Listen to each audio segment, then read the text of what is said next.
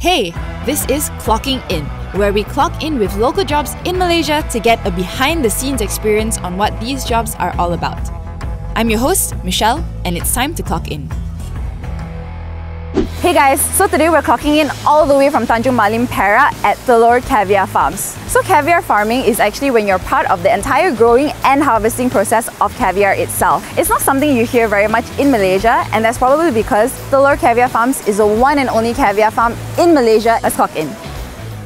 Sturgeon is a temperate fish in a cold climate. They best grow in 14 to 18 degrees. 如果温度上升到20度，它就不喜欢出东西。到了22度完全不出，23度开始生病，24度开始死亡，25度就全部死亡。Theoretically, that is impossible to raise sturgeon in Malaysia. 过去我们所有的思想就是，包括种植、包括养殖，都是找它适合它生存的地方。所以说，过去我们的思考和现在就是有一点要把它反过来。所以说，我们的研究现在已经破3个世界纪录。我们第一就是说，在寒带的鱼，你能在这边热带把它自然环境养殖成功，这个破世界纪录。第二是它的成长速度比它原产地又快1倍，也破世界纪录。第三就是在最短的时间内有鱼子酱，也破世界纪录。Thank you so much for your time. Because the water is muddy today, we can't take any of the harvesting shots, so we'll come back another day. So the weather is a bit warmer today, so I think the water should be clearer for us to see the fish clearly. My full name is Simon. My current position is Chief Marketing Officer for Telur Caviar. I've been here about a year and 3 months. We have 7 species on the farm. Amur hybrids, beluga, kaluga. Each species has a different size of egg. How you actually affect the grade, right, is actually the size of the eggs. Could you just walk us through why we couldn't shoot the other day? There's a lot of things that happen when rain comes in, of course. The waters get murky, the condition of the water, because even for the processing area, we use the farm water to actually clean the fish, clean the eggs and everything. So when the water is murky, it affects all the source of water in the farm. Sue will actually explain to you how we monitor the water, because he's more involved in the technical aspect. Sue, come join us here for what? Yeah, sure.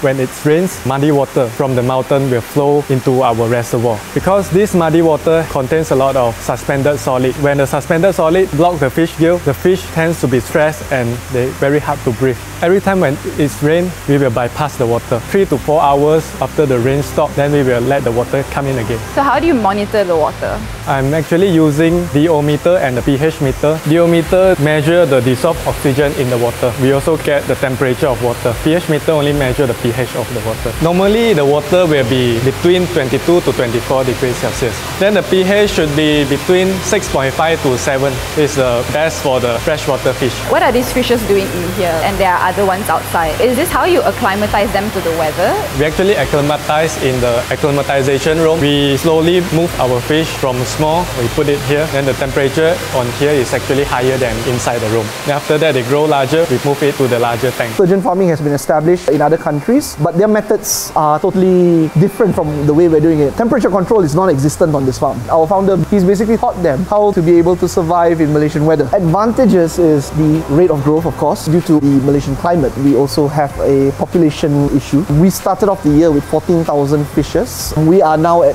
20,000 fishes on the farm. When you do it with our method, you don't spend as much in terms of machinery. What else do you do? I'm in charge of fighting the fish. Then I'm using ultrasound to see whether the fish got eggs or not. Do you go into the water? We will discharge the water. It took almost half day. Until this level, then we go into the tank to find the fish. So this is an ultrasound machine. So this is different from the ones that you use on humans, right? Same. Same? There are no ultrasound machine on fish. This is the image of the fish. You can see there are obvious dots on it. It shows that there are eggs inside the fish body. We normally scan the abdomen part, the stomach, to see whether there are eggs or not. After you ultrasound them, then what do you do? We'll take it and put in a quarantine tanks. This is the isolation pond usually. Before we take them and we euthanize them, give them a couple of days, we change the temperature of the water. After we isolate and we bring them over there, we begin the entire processing. Once we cut out the belly, extract the eggs, the carcass is actually sent out to be processed for its meat. We deep freeze everything. They go out to business partners who are working with us. Processing for the eggs goes on in the processing plant. And all this has to be done in a temperature controlled environment. So now it's lunch break.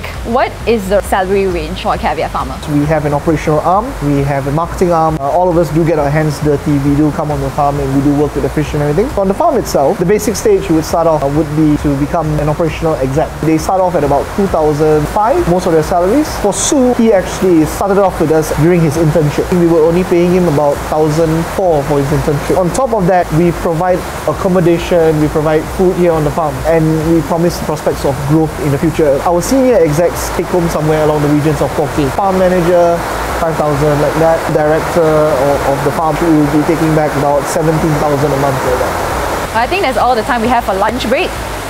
So that's it for lunch. So what's next? We're doing a much smaller fish compared to what we would usually do. It's an Armour Siberian hybrid today. We're going to disinfect you, and after we disinfect you, then we're going to bring you in.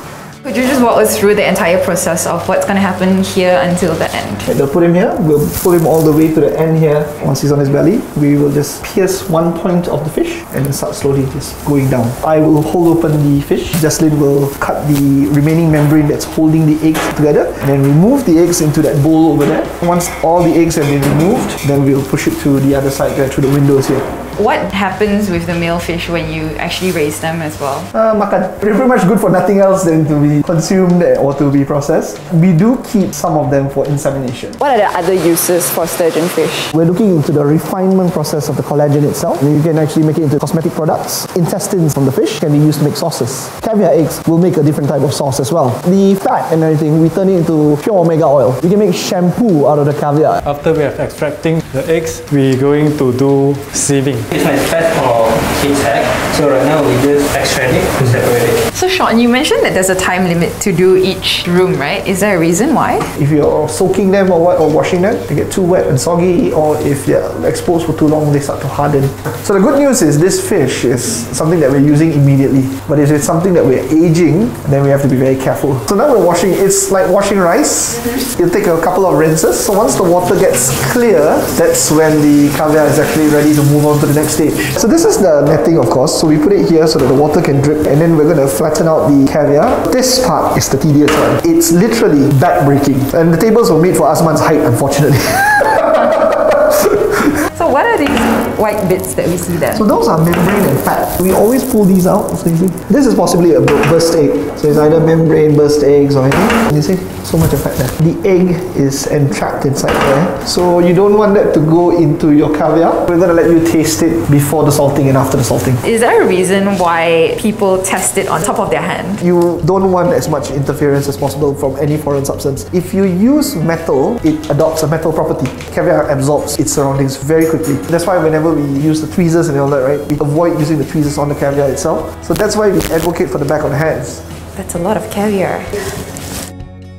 Push it up to the top, don't bite. You want it to slowly burst on your palate. It's very creamy, like what you mentioned. It doesn't taste very fishy. There's this fragrance that I can't really explain. It's a very fruity fragrance, is it? Yeah, something like that. So that's the cause of the water. Now that's something unique for our caviar. The salt will bring out the briny flavor later. So that's why you salt the caviar. Salt is a natural preservative on top of that. So it brings out the flavor and it also preserves the caviar longer.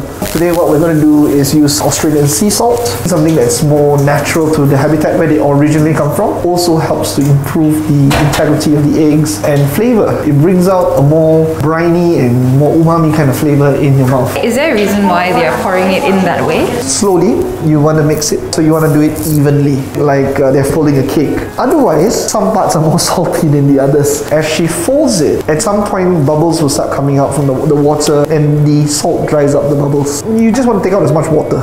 So the bubbles are water basically. So as you can see, the color is already changing. It's more solid and it's lighter. And then it's just a waiting process. Once it's done, then after that we will just transfer that, dry it, then after that we will proceed with the packaging. What is this? Like the sea. After the salting, it becomes more firm. Yeah. Because you've removed the water and everything. After this, so they're going to dry it a little bit. To dry it, you tap it at the bottom. That's how the water gets out a little bit more. Then we push it over there. Over here is where we do the packaging. We'll do the weighing and everything there, the final pickings, and then we'll put it into the 500 gram tins.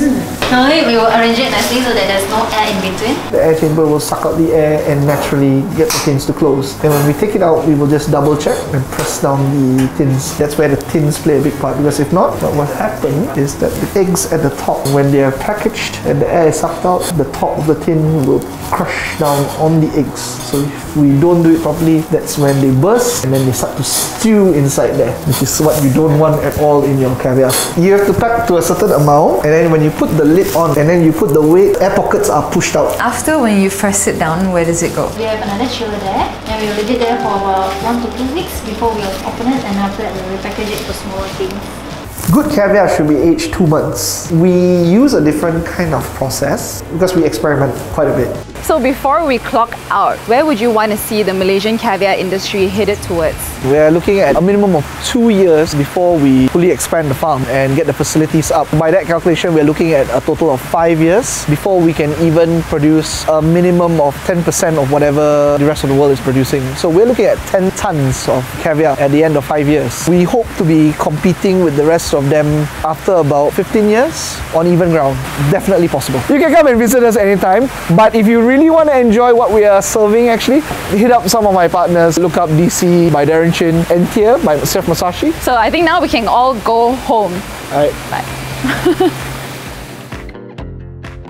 The couple of things I realized is that the people at Telur did such a great job by breaking frontiers, improving that you can actually produce caviar in a tropical country. You're not only doing just one thing, like let's say marketing, but you're also in charge of all the entire processes of taking care of the caviar and processing it as well. Props out to the Telur team. That's all for this episode. Don't forget to subscribe to our YouTube channel and hit that bell icon for any upcoming notifications, and like our Facebook page. This is Michelle clocking out. Bye!